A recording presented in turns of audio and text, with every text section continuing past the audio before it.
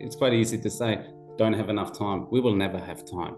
We need to make the time to reconnect with food, because ultimately, as we all agree, is what we put in, we get out. And when we make that time to go and shop with purpose, shop correctly, put our meal plan together, if it's at home or in your workplace, that is ultimately what's going to come and give us the fuel for the day to succeed in whatever we do and give us that balance which we all need.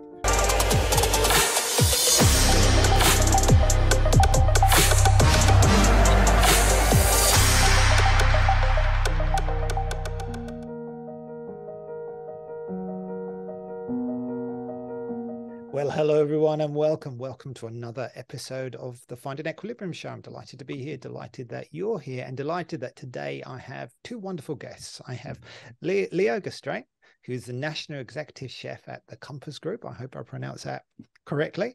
And Jonny Neech, who's the GM of Brand Development, also at the Compass Group. And today we're going to be talking about, I think it's one of my favorite topics, which is about food, and not just eating food, but the impact that food has on society, because we all love to eat. So welcome to the Find EQUILIBRIUM show. How are you both today, and where are you both speaking from today? Chefs first, Leo. Thank you, Jonny. Thank you, Lawrence, for having us. I'm at home today. I had a busy day yesterday. Was on a global call last night, and yeah, I'm at home. I'm ready to share all my insights, and yeah, I'm quite excited to be here. Great. Yeah, Lawrence, thanks for having us. It's been great talking to you up to this point, and you know, both Leo and I want to share our stories, and very different. We work for the same company. We have very similar sort of family backgrounds, but very different jobs. And it's going to be super interesting going through some of this.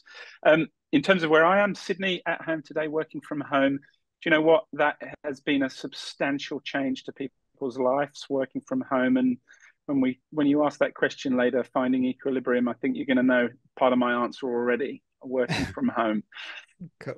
So maybe let's start by just introducing yourself more fully to the audience. I'd love to know, maybe we'll start with you, Leo. So clearly you're in Australia, but I can tell you're not an Australian, and the same for you, Jonny. So I'd love to understand, Leo, how you got to be the executive chef at the Compass Group, you know, one of the biggest brands in the hospitality space. So I'd love to understand a little bit more about your journey. Yeah, sure. So I grew up in Austria. Born in Austria, raised in Austria. Dad is a butcher and a chef. Mom is in hospitality. She's a restaurant manager. So we always had the approach there, sort of, we have a little farm attached as well, you know, live right in the mountains. So like picture perfect, always with waterfalls and the likes. And yeah, we always had the approach of farm to table. And that really sort of shaped me through my childhood. And then, you know, when it came about, oh, what is Leo going to do moving forward? For me, there was only one thing. I wanted to be a chef because I love food. I love what food can do. I love what stories we can tell and what impact we can have, and obviously traveling the world.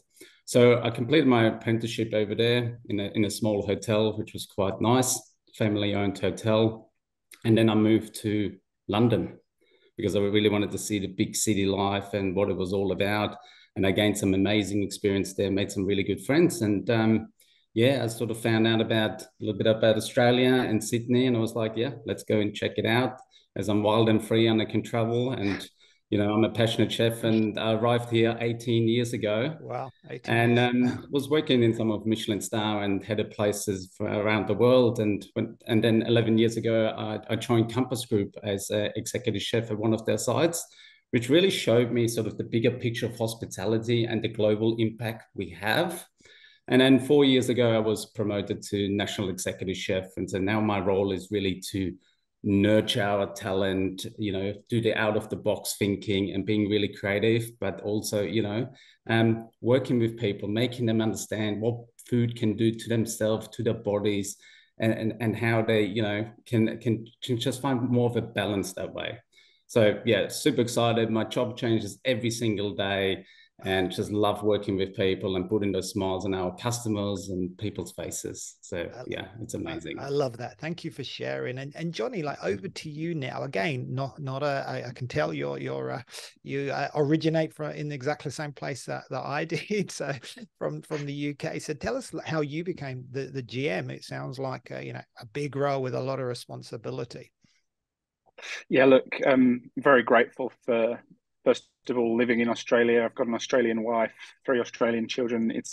I'm soon to be Australian. I hope, fingers crossed. Let's do that test and sing a few songs.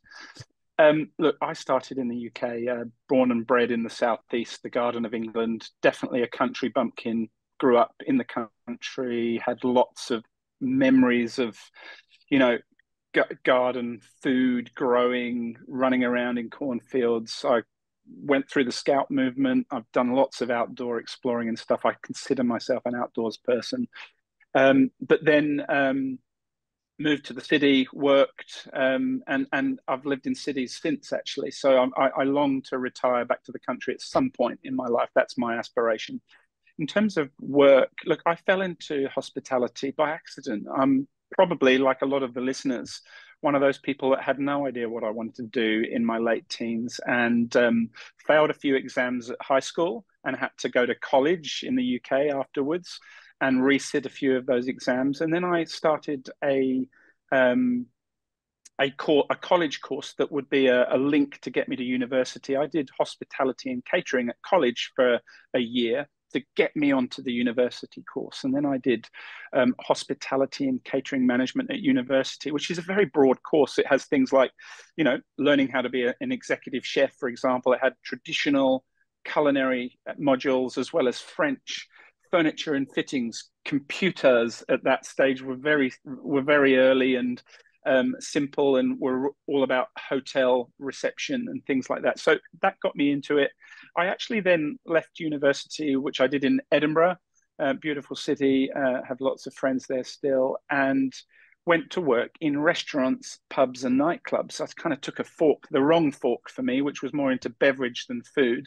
But did learn a lot and managed some very large operations, including a large operation nightclub and pub in Cardiff, which is just a fantastic city. If anybody's ever been there, it's a brilliant city, rugby city, and saw lots of good stuff there. And then I managed to get a role in the company I worked for in their marketing team as a trainee marketeer. And I worked through the ranks. I did my stripes. I was a brand manager, then a commercial brand manager, and then managed a large restaurant chain in the UK from a marketing and brand perspective. That was awesome. And then moved across to Compass Group in 2009. So I think between Leo and myself, we've got some significant tenure at Compass.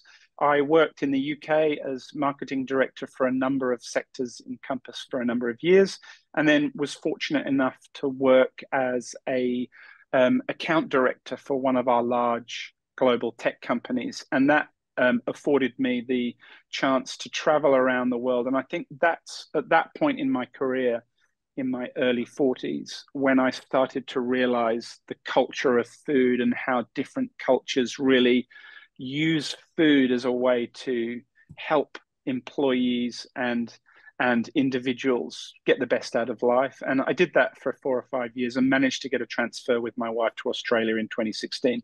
Very grateful. Love it here. This is just amazing part of my career, working with people like Leo.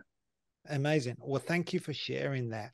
I want to move on now, because you've both had years and years of experience working in food, working in hospitality, restaurants, bars, like you've seen every touch point. One thing that strikes me, and this is, from my own perspective, that often people don't recognize the real impact that food has. Often we're seeing food as something, and maybe it's part of our culture, it's certainly the culture in the UK, or it's become like food is convenience. We have to eat very quickly. We have to prepare food very quickly. But I'd love to understand, because I know you have a lot of data, a lot of research, what the impact of food has. So when you think about it, food really makes up our bodies. It's not like an adjacent. You put something in your body, it becomes your body, and it's not just something we quickly eat was rushing from meeting to meeting. But often these are the behaviors that we're actually seeing in our culture. And I'm not criticizing our culture; it's just what it is.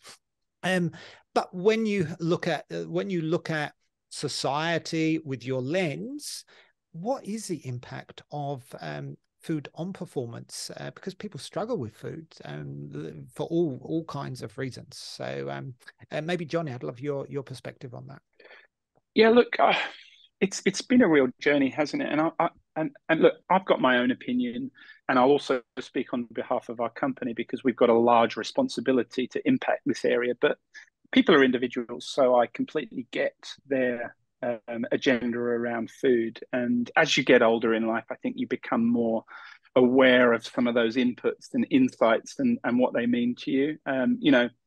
We often talk about the younger generations, and they think they're superheroes, and they can eat whatever they like. But actually, the newer generations now are teaching us a trick or two around their eating habits. And when we do our research, we do research called Eating at Work every year, and we ask Australians that are working all of those questions around what they eat, why they eat, where they eat, who they eat with, why do they choose things like that. It really does give us a glimpse into what it is people are doing and why they're doing. Look, there's no we're not going to come up with any rocket science on this call. It's very straightforward. You're right, Lawrence. Food is nutrition, and whatever you put in, it's the fuel that fuels our body. And if you put bad stuff in, your body can't perform as well as the good stuff, right? And it's a balance of all of that. And I think Leo will talk about what you do with that food and the best ways to do it. But I can certainly talk about how companies now have put a connection between that data and food programs that we offer employees at work. And of course, it's not just about putting brown, deep fried food that everybody loves and is flavorsome. Over the last 25 years, if you think about how food has been commercialized, we've moved from sort of transactional experiences where it's all about cost. So very unhealthy food, really, some of those large QSR chains putting food out there for under $1. It's not healthy, but it's very accessible, convenient, cheap. Of course, people are going to stuff their faces with it. It tastes good as well. It's pumped full of salt and umami and all of those things. It tastes amazing. Half an hour later, it doesn't taste so good.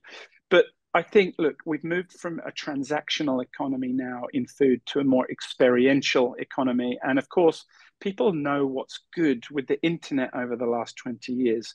Every single data point's there at your fingertips, and the younger generations are really leveraging some of that. They know what's good, what's not good. If you go on TikTok or Snapchat, you get some amazing recipes delivered in under 30 seconds that you can replicate at home. And it's all about simplicity for me. And Leo will talk about how to take that nutrition thing and what are the best tips for putting clean food inside your body. I love that. Thank you for sharing that. It's really interesting because that's a challenge. This food that is less good does taste really, really amazing and is really cheap. So in the current context, that's attractive. But Leo, to bring you into the conversation now, and behind you, you've got Plant Forward for people who are watching this on video. And the very first time I met you, actually, it would have been, 3 years ago, where I was at an event and you made a rocky road. It was incredible because what was incredible was it tasted amazing, but it was also made up of the most healthy ingredients. I don't know how you did it. I mean, it's like a magician, but it was incredible, like absolutely incredible. I'd love to bring that concept in now because I do see that as the solution, because often people think, okay, you can eat this very brown, unhealthy food that tastes amazing, or you can eat these beans and rice, which are very good for you, and greens, but do not taste to some people as good. But you've been able to, with your skill set, you've been able to solve that. So it becomes, you can create good nutrition that actually tastes amazing. So I'd love you to share more about, this whole program or this whole concept that you call Plant Forward and what it is and, and how it works. Yeah, sure. First of all, to the point earlier, it excites me that people now with food come together again and we start talking again. Obviously, we've been apart for so long. because of COVID, but now we're really using food to come together and have a conversation. And that's pretty much when you look at the only time we really put our mobile devices and technology away and have a one-to-one conversation. So it's really good for us because we also start to appreciate the plate in front of us a lot more. So as you said, Lawrence, plan forward. It's mostly misunderstood by people because they refer to it as a vegetarian or vegan diet. And then quite quickly you get this sort of like, oh, no, I'm not interested because I like meat. I'm a butcher's son. I love meat. I've grown up on meat. But the job is to actually make people understand what it's all about. So what we are saying is shift your diet, put something else in your body which will help you feel better, give you more energy, because you don't actually need to replace all that protein which we're taking out. But maybe put that chicken breast to the side, make it much smaller, help yourself, help the planet, help our future. So it's really interesting. We came together as a big group of people in Campus globally, also with our global network in 2020, and really like explored these options and what we think about it. Because as Jonny said, there's a lot of information out there. And it's a bit like, what are we going to do in the future? How are we going to shape the future? And then we had a couple of sessions where we really dug into it and extracted what do we need to do first to be successful. And one thing was very clear. We need to train our people to get the right message across. And that starts with the chefs. I've been a chef for 25 years. As I said, a butcher's son. I was pretty set in my ways because it was always that way. But now we're pretty much telling chefs, shift your thinking. Do things a little bit differently. Put that protein to the side, put those vegetables and grain to the center of the plate. Some people are really challenged with that. So we need to find techniques, like techniques we use with animal protein for as long as we can think, from salt baking to marinating, to rubbing, to smoking. Let's utilize that in vegetable and make them attractive to people. So when they do go down that road and go, okay, I'm going to do something myself today. I'm going to change the way I eat because I know it's going to be good for myself and it's going to be good for the planet. Then when they dig in and have their cauliflower steak instead of that beef steak, they go, wow, I can replace one dish a week, maybe two, with a plant-based diet moving forward. And that's really what we're driving for. We're not saying, hey, forget about all the meat, forget about all those wonderful things which we're used to. Just balance it. Because I think as a society, we got too carried away where in the morning we need our protein, at lunch we need our animal protein, and at night we don't. Actually, it's the opposite. We need to start having less of it. So I'm super proud of all the work we are doing. It's been challenging to a certain degree because obviously trying to convince a whole industry to think differently. But I think now's the time. And really, COVID started to help us because people started to look at their diet a little bit more and really started to consider local, fresh ingredients at the right time. Why would you buy peas if they're not in season? What's the point of it? Go for something else. Yeah, I love that. Yeah, I love that. Yeah, we're also training a lot of people to shop with purpose, have a little bit of an idea what you're going to put into your body. And sometimes that's tricky because people just go to the supermarkets, wandering up and down the aisles and just pick things as they see them. So you need to have a little bit more of a plan, but I'm going to touch on that a little bit later once we cover something else. But yeah, that's how I see it. It's super exciting for a chef because I know that I have a responsibility and we all can start changing our industry and the way people perceive food and the way people eat food. But it's, first of all, food has to taste great because that is the opportunity we get now to really inject this into our society moving forward. And there's some great products out there. And it doesn't mean you have to put all this work in, especially when you're at home and people going to work and we're stressed and busy and you come home to your families and sometimes you want something nice and simple, but mostly those simple things are the wrong choices. You know, they're our chips and nuggets. And I'm not saying there's anything wrong with it, but you don't want to have them too often. And I got children myself now, two of them, two lovely girls, and it's hard to feed them the right things. It's absolutely tricky, but you can find really good techniques. Maybe, for example, take a burger.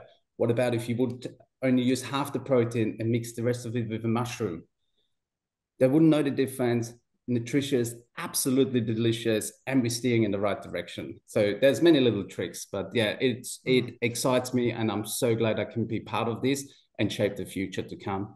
I love what you're saying, you know, because really what you're saying, I think this is really the way the way society perhaps thinks, is that it doesn't have to be all or nothing. You know, clearly if you're eating too much meat, then, the research shows that puts a lot of stress on our digestive system. And so that's too much, but it doesn't mean no meat at all. You just need to increase the amount of plants and make it delicious. Because one thing I have seen, like with the trend in a veganism, is that often people are not eating animal products, but they're eating highly processed products that are not actually good for their health. But what you're advocating is actually be aware of, it's really about good nutrition and how you create magic with good nutrition, so that people who may not want to eat their greens are actually eating their greens without even being aware of it.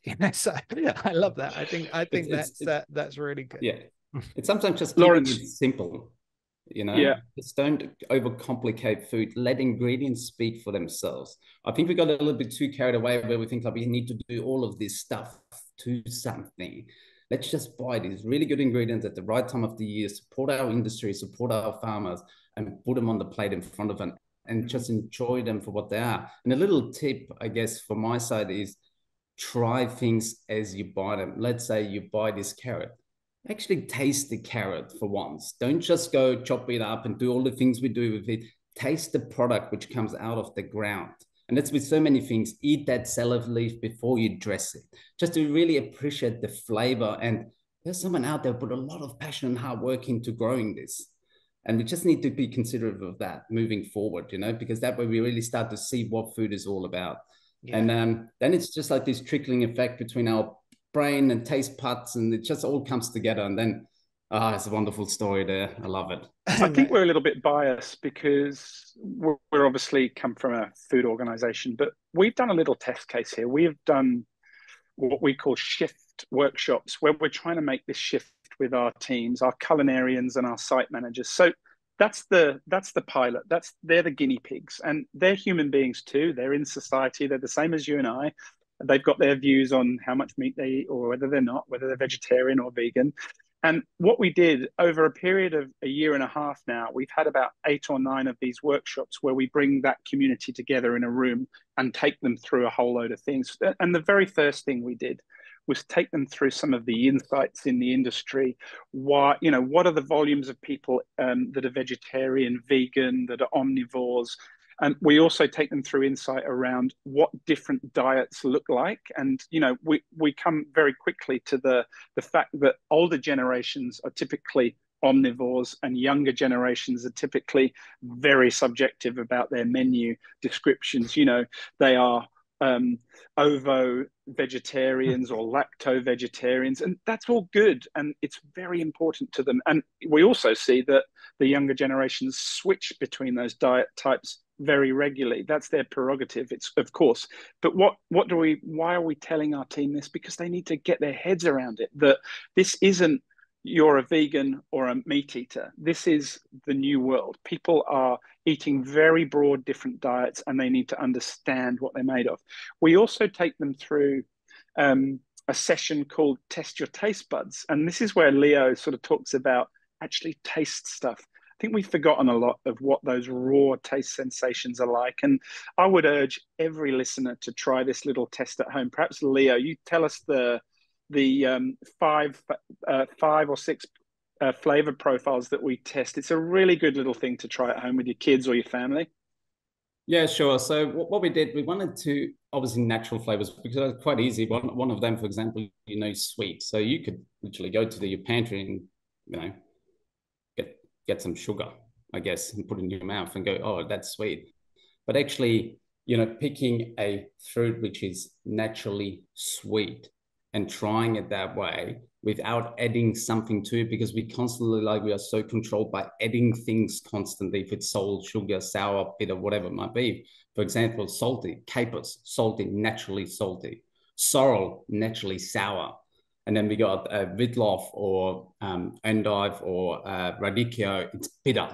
So it's really interesting. But then you got that umami flavor, that savory flavor, which is so prominent in mushrooms. So you could just put a mushroom in the oven. You don't even have to add anything to it, and just let it roast or sear a little bit and then eat it, and you get that natural flavor. So this is why we're saying we don't need to go to that extent where we just apply heavy seasoning. And this is when people mostly go wrong. And, they just add a little bit too much and they take the actual flavor away, and then everything sort of starts to taste the same instead of letting, again, ingredients speak for themselves. So it was really interesting presenting this to our team, as Jonny said, and then seeing their faces go, wow, didn't even know that. And it's like, these are all simple ingredients which are available to us every single day. We just forgot how to taste them. And there's obviously other examples out there. So yeah. And look, the purpose is not to teach them to suck eggs, pardon the pun, but it's just to remind their bodies that there's all of these amazing flavors out there that are in natural ingredients that we get from the earth and from animals, of course. We call that flavor rules. There's a couple of other principles we take our team through. Moving plants to the center of the plate is really important. And that's about not removing animal protein, but not making it the hero. So often meat and two veg. Really what we're talking about is two veg and meat. Yes. So we're trying to sort of build up that. Shift it. Flips, blends, and swaps, swapping stuff, blending stuff, reducing generally the amount of animal protein or removing it completely if that's part of your diet, that's okay. And then the last thing for us that we got to was sounds good, looks good. And often when you go to a restaurant, you look at the menu and the very last thing on the menu are the 3 vegetarian or vegan dishes. They're left to last. The descriptors aren't particularly great. They're not very attractive. We train our team to bring that to the front and really celebrate those dishes at the front of the menu, use more descriptive words and really show them off before anything like animal proteins. Amazing.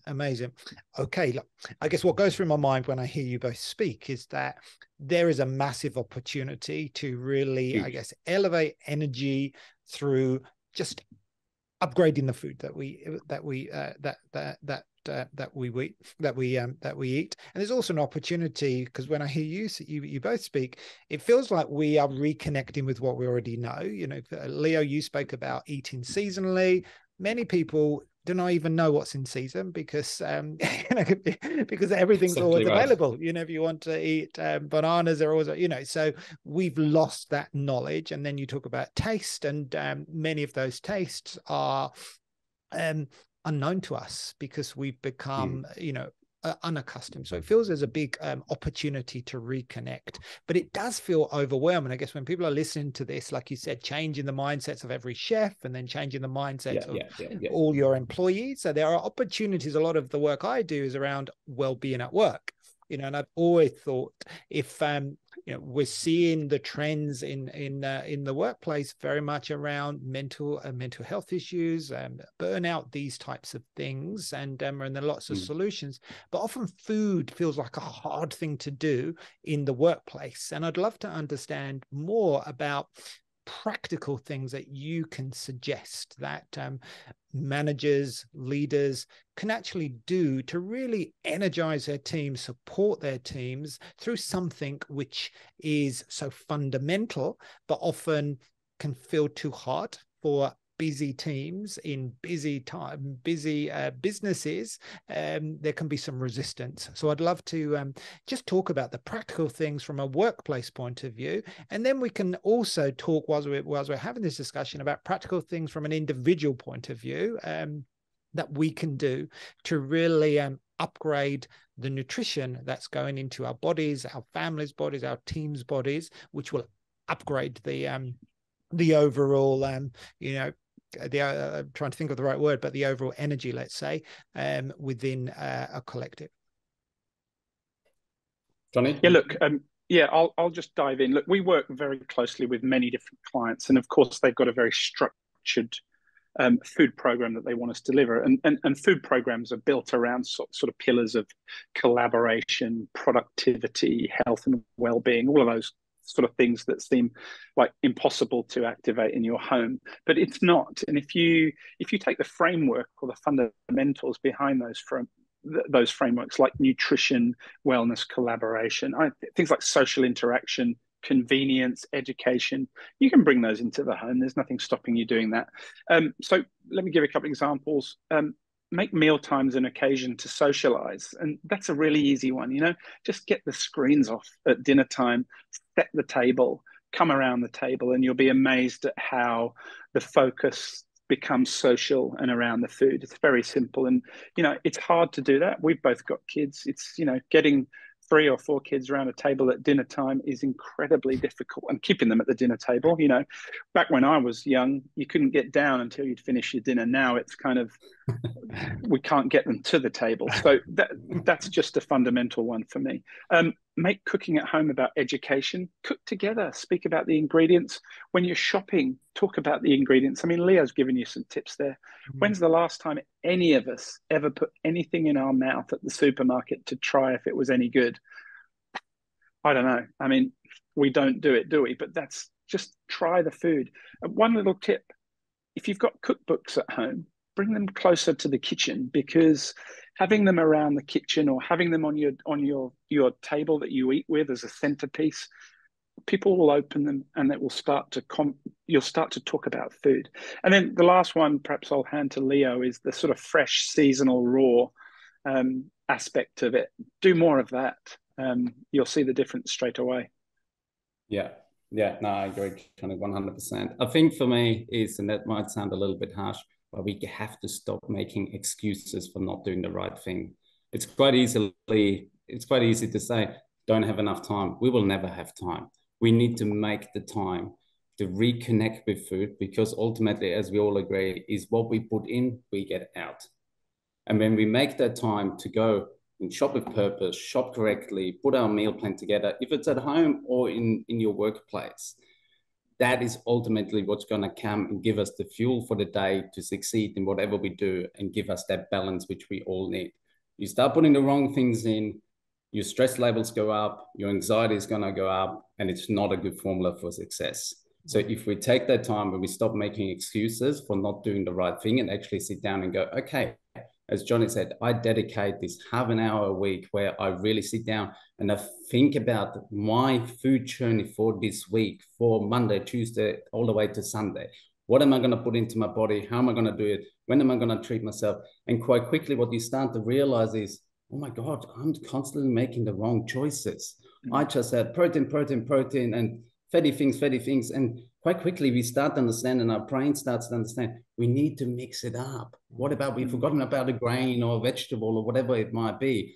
And quite quickly, our whole balance shifts to something where we're more comfortable. We're calmer when we go to work because we put the right things in. And I almost explain it like for myself, when I make that big shift. And obviously it's difficult for a chef because we eat a lot of things every day. And sometimes I'm not saying I always eat the right things, but when I was looking at my diet personally and I made those changes, I noticed how I was changing. I was calmer. I was more controlled. I could deal with difficult situations a lot better. So get on the journey. I know it seems overwhelming in the beginning, and hearing it from a chef to go, oh, you have all the knowledge. I hear this all the time, but it's out there. It is not that hard. Just look at good food. When you go to the supermarket, look where food comes from. We are a bit spoiled in this country because we get a lot of things all year round, I got to admit, which is absolutely amazing. But there's still things, why would we import something from overseas? If it's not in season, don't buy it. And obviously now we need to all make the right choices. I mean, ingredients and food is getting expensive, but there's a variety of stuff, and try to mix it up. And at home as well, with your loved ones, with your kids. As Jonny said, I'm going to do the same struggle. I mean, they like everything brown in my household, my kids. They prefer everything brown, but usually all the brown stuff is not the good stuff, unfortunately. So I'm trying to mix it up. I do cooking classes, little cooking sessions with my kids. And again, it doesn't mean because I'm a chef I can do that. We forgot about those things like I did in my childhood a lot, where I would go and make some biscuits or something with my grandma. Just spend some quality time. And you almost feel like you're actually losing that time of the day and you're not gaining anything, but you're gaining so much more because this what puts us at balance. And then what we gain afterwards is so much more. So yeah, stop making excuses. I mean, we come from a really good framework, don't we, Leo, in Compass Group, that, you know, everything is a process in our business. So that whole intentional design of the food for the week ahead or the month ahead by our teams is there. Of course, we don't do that at home. I mean, how many of the audience actually write a shopping list when they go shopping? You know, whether it's intentional or unintentional, system 1, system 2 brain, you know, one thinks just because they've seen the promotion in the supermarket, I'm going to buy it. The other's going, no, I've got a list. I'm going to stick to it. if you can switch to that intentional shopping or planning your menu, you'll be amazed at the difference it makes. And of course, that's hard to do in itself, right? That's a big shift for a lot of people where they're busy working and they've got kids and everything's crazy. But if you do it, that's the first step. And look, there's a really quick hack there. And of course, not everybody can get involved in those food subscriptions, but that is a guaranteed way to sort yourselves out and give yourselves a bit of time to start planning yourself. Just go on a 4-week food subscription with one of those meal companies, and that will help you just clear some space so you can start to build your planning. You can then shop with purpose. You can try and look at more seasonal and local things, and even shop with real intention, going to some of those seconds, the ugly vegetables and things like that, where, there is actually a link now, Lawrence, between that well-being feeling of doing something good for the planet to your own personal well-being. I don't know how many of you guys, when you finish doing your recycling or you've used a bit of food waste up, you get a little buzz because you're doing something good, right? That is good feeling for me. Doing good, feeling good, that can come inside and really make you feel better too. I love that. I mean, what goes through my mind when I hear you speak is that food is really medicine. That's kind of in the sense that, and even though we may eat for convenience, we're actually, when you look at it, it takes more time, because if you're eating something with poor quality, then of course that puts you in a worse state. That takes away your energy. Then you're not actually as productive as you are. So it's this. So what you're saying is, if we can learn to almost become aware of what we're actually eating and shift, so some of that energy goes into planning. So you're almost planning with your head in terms of what you're actually going to eat. And I love your idea about those subscription services, because some of them are really good. I subscribed to one a few years ago, and actually taught me to cook, to be honest, because it takes you through it, and you realize that it's not as hard as you may actually think. But once you get into that rhythm, then it sets you up for success for the day, for the week, for the month, for the year. So thank you. We're almost out of time, but I do, once I've got you, Leo and Jonny, I would love to understand. We've talked a lot about the transition of food, how important it is, how integrated it is, and how we've kind of shifted, like everything shifted, just what you were saying, Jonny, about, when we were kids, you weren't able to leave the table. Now it's hard, and you think the family dynamic has really changed. We always used to eat as a family, and now, of course, things are very, very different. And the way we're eating as young people, and, I see this a lot in my work, is that diet, or the way we eat, can almost become a religion. I'm a vegan, or I'm a vegetarian, or so it becomes this way of defining ourself. But as you look forward into the future and you see where we are, I'd love to understand how you see the hospitality industry evolving and changing. We had this, let's call it dreadful period during the pandemic, where all the restaurants, all the bars were closed, and it made me certainly appreciate what we have by just going into a restaurant and going into a cafe. So now I don't take those moments for granted in the way I did beforehand, and I'd love to understand how you see things changing in Australia or in other regions. Do you want to go? Okay. Yeah, I don't mind. Look, the pandemic certainly interrupted evolution of hospitality, but it's back on track. It's evolving again. It paused. It had to sort of really look at itself and look at how it could still go, given that nobody could access real hospitality. It sort of went digital, didn't it, for a bit? Of course, we've got economic pressures now, the current environment, inflation rates going through the roof, food prices going up. So, at one end of the spectrum, and then you've got these ridiculous experiences in hospitality at the other end of the spectrum.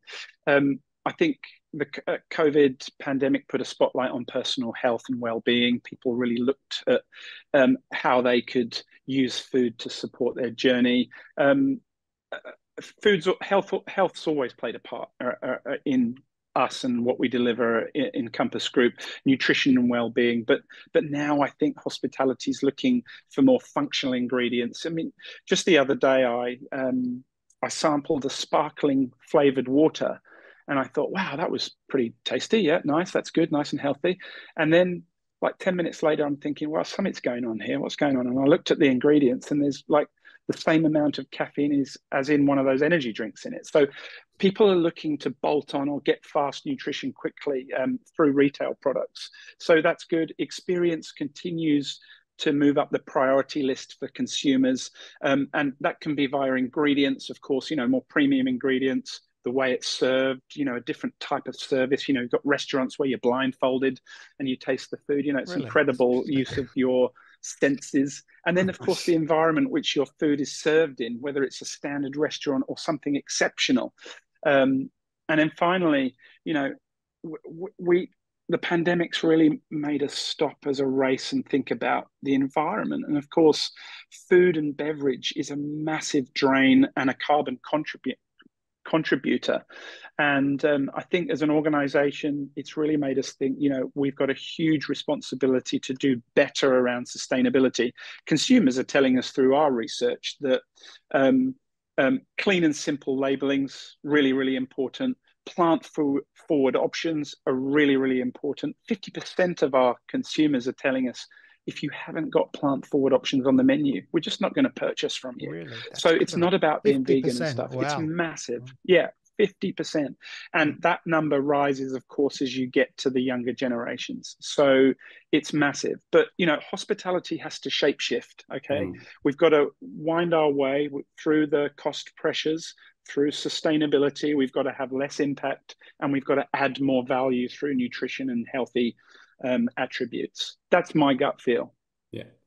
I'm gonna add to this, and I like what you said earlier, Lawrence, that now you go to a restaurant and you appreciate it more. And I feel like throughout the pandemic, obviously hospitality got hit really hard. And unfortunately, a lot of those professionals, chefs, waiters, front of house, they left us because for so long they've been, hospitality was always this safe one. Doesn't matter what happened, you will always have a job, and suddenly it was all standstill and they had to do something else.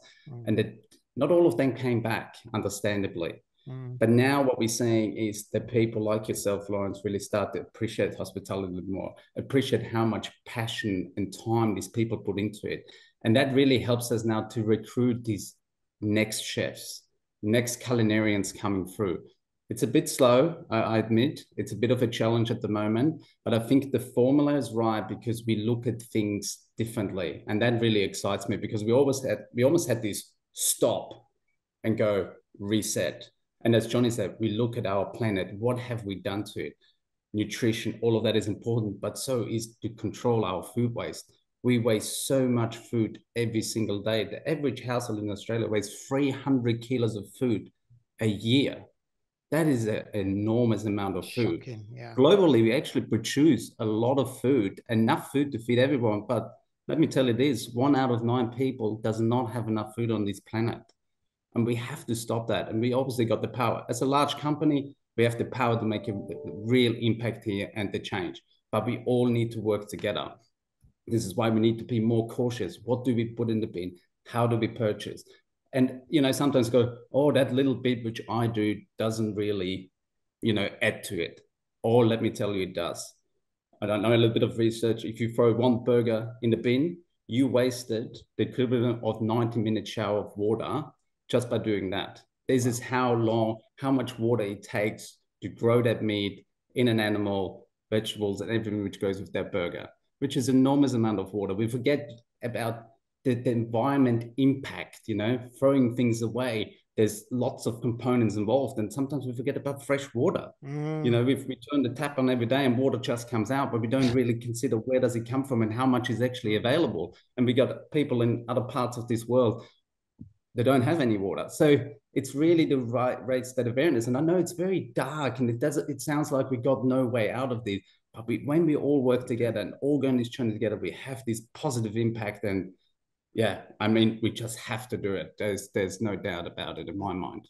Complete. I couldn't agree more. I really couldn't. And it feels like it's really just us as individuals becoming aware, aware because we have had things work behind the scenes. You know, the water comes out the tap, you know, you go to supermarket and it's stocked, and just so the way it always is. You turn it on, it comes out. comes out, and we've lost that awareness and some of those skills as well. Even cooking, you know, we outsource cooking, we outsource these things, so it's really coming back to ourselves, really. That's what I hear. And it's almost like the fundamental underpinning, and we see this through our research, you know, primarily through the workplace, is, you know, one of the big challenges at the moment is encouraging people to come back into the office.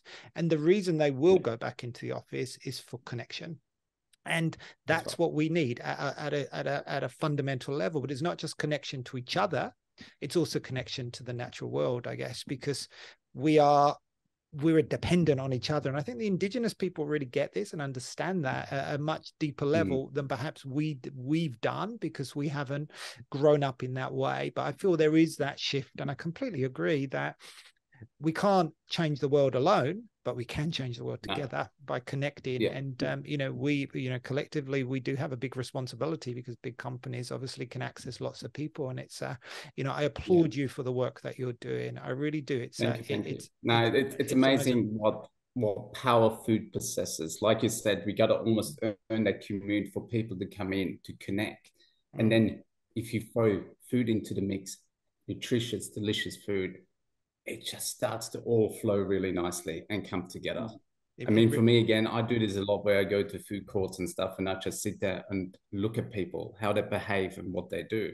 And what I find all the time is, while they're still selecting and stuff, there's a lot of mobile phones, and we're busy in our normal day-to-day world. And then as soon as we put that plate in front of us and someone sits with us, this conversation starts.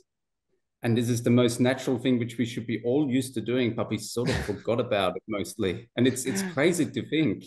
It's the same as we said, you know, with the water, you just turn the tap on and it comes out. So if we can build this connection again, and I feel like we're doing really, really well. I feel like that awareness is out there, people more focusing towards the planet, what we can do, because we started to see, and I always refer back when COVID hit, and you saw sort of when they had the shot from the earth from above, how the ozone started to clear up, the rivers in Italy, suddenly there were fish in there again, and in Venice and the likes. It's just beautiful to see how we actually could quite quickly recover. So hopefully we don't go in the opposite direction again. I don't see it, because I feel like there's a lot of knowledge out there and a lot of power from big companies to small companies to aligning people on that same journey. But ultimately, as Jonny said a little bit earlier, you feel so good when you know you have done something good. It almost, again, gives you that energy, that well-being, that putting you at peace, in my opinion, where you go, you know what, I've done something good for me. I really helped this thing. If it's food waste, whatever it might be, sustainability, and that's just a beautiful story and a combination to success for me. It really, I completely agree, and it's the tiny things that add up into big things. Like you may think, you know, this what we're saying is small steps in the right direction. Yeah, but if we all do them, then of course you get a huge impact. We're over time, but I do want to ask you that final question, and I feel we've kind of covered it in many ways. But you know, this podcast is called the Find Equilibrium Show, because the belief that underpins it is that everything is a balance at every level. And if we can find the right balance, and we've been talking about that, it doesn't have to be, you know, no meat and only vegetables, but the balance is going to be different. And if you can get the right balance for yourself and your company and your team and your community, then of course that's where the outcome is health and well-being, which is what we want. I don't think anybody would argue with me with that. I think ultimately at some level we all want good health and well-being and the drivers of those things. But what does finding equilibrium mean to you? Maybe Jonny, we'll start with you first. Yeah, look, I think like lots of your audience, for me, there's this constant battle with juggling the balls of life. So for me, career, finance, health and well-being, then family and friends, they're the kind of four big balls I juggle, and I want to keep them all in the air, all healthy and fit. And I think over the years, I found that for me, I'm very lucky. I work in food. So food's integral in my career. It's integral in health and well-being. And then, of course, integral in family and friends. So there's a common denominator there.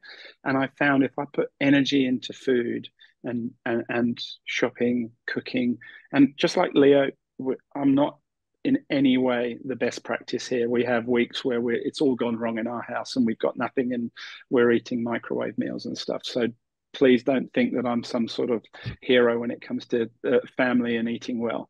But if you can work on the food bit, you'll find that it influences some of those other balls you're juggling. Finding equilibrium for me is, of course, feeling comfortable to take in another ball, I guess, and keep the juggling going. But that moment every day for me where I know I found equilibrium is when the kids have just gone to sleep and the wife says, "Are they asleep yet?" And I go, "Yes." And we both go, "Yes."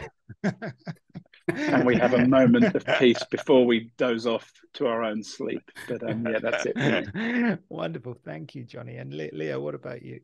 I'm going to go put the spin on them from a work perspective. So as a chef, I was a very tense environment. There's a lot of planning, a lot of trial and error involved, meeting with clients and all the wonderful things we do. And then it all boils down to this one moment where we finally get this plate and put it in front of our customers. And then when they eat that food, which is nutritious, delicious, which makes their day. And we had this experience throughout COVID because, we did a lot of catering for people in need at that time. And we saw how a simple meal can change their day and turn their day around. It's quite amazing. So when I get to put that plate and I see the smiling faces, then I am a perfect balance in that particular moment. Quite quickly afterwards, it's all hectic again. But for that minute, 5 minutes, half an hour, I just succeeded in what I planned to do. So the plan worked from A to B in front of the customers, and I'm at peace. I was at home a little bit like Jonny, when the kids go crazy all day and you sort of, again, and I'm guilty myself. It's not perfect in my household either, we struggle at times. But obviously the moment is, when the kids go to bed and you sit down, you sort of review the day a little bit. And then I sometimes even challenge myself, how could I do it differently? How can I make a bigger impact and get that peace across my family? Because obviously when you stressed at home and not a perfect peace, then that resonates with others, Yes. and with my kids. So I really tried to find that at home as well. But it's shown when I have a really good day, when I do a little bit of cooking and, eat nutritious meals with my family, and we had the proper conversation and sit down at the dinner table like I always did in my household that when I grew up, I walk away and I feel at peace. I can handle a screaming kid then running around, making a little bit of a mess. So that's for me. Yeah. I love that. And you both talked about this word peace, which is really the kind of, that's where you kind of know when you've got that equilibrium, your own personal point of balance. Listen, guys, thank you so much for sharing. I really appreciate you because I know how busy you are. And let me just take a moment to acknowledge both of you for the amazing work that you've done, the careers and experience that has brought you both to Australia, which is amazing. And, clearly we need to work together going forward because there are some big challenges, we're not pretending there aren't. There are some big collective challenges, but together I completely agree that we have the solution, because there are some really exciting and interesting solutions, and change is hard. We know that. But with awareness comes opportunity. So thank you, guys. Thank you so much. Where can people find out more about the work that you do and the programs that you do? Please share any resources with people. Yeah, look, Leo, you're all over Instagram. I'll let you deal with that. But look, I think just head to our company website. There's so many resources on there. compassgroup.com.au, www.compassgroup.com.au. You'll spot us there. And of course, we operate in many sectors. We often say we serve people from cradle to grave, pardon that term, but we work in hospitals where people are having babies, and we also work at the senior living end of the journey as well, feeding people with dementia and things like that, and schools, defense force, tech, banking, all of that stuff. It's amazing, and we've got some really good insights for people. Wow, amazing. Yes, you really see every aspect of life. Yeah, incredible. Thank you so much for your time, and thank you everyone for your time and for your attention, and we will see you soon. Take care now. Thank you for having us. Thanks. Bye-bye.